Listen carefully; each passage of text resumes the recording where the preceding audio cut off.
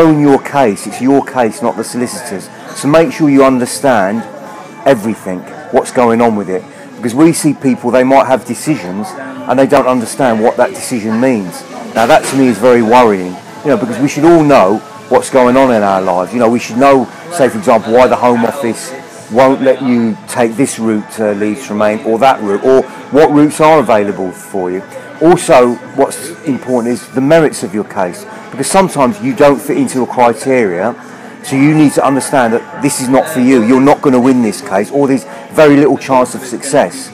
So what we've seen is where solicitors might say, oh yeah, you've got a very good case here, when they clearly haven't. They spend a lot of money on the case, it gets refused, and they keep throwing good money after bad to solicitors for further appeals and further appeals. So really we want the solicitors to be honest and say, look, you haven't got any merits.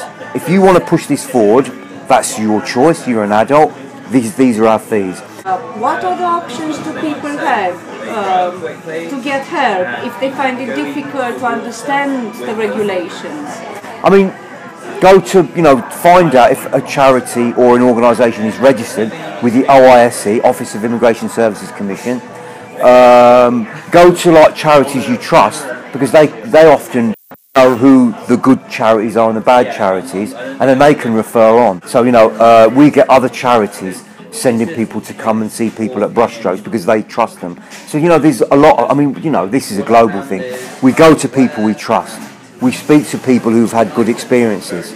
That's how we work as human beings. We should, kind of follow that pattern.